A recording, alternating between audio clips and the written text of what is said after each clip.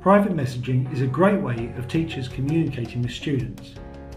These can be instructions, reminders, encouragements or feedback. It has been noted that students respond well to this type of feedback and will engage with it more often. If a teacher clicks on the work, they can then add a private comment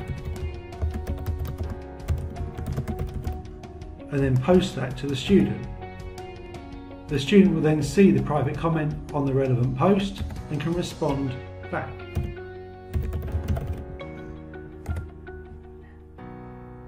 If notification settings are turned on, the student will also receive an email notifying them of the private comment.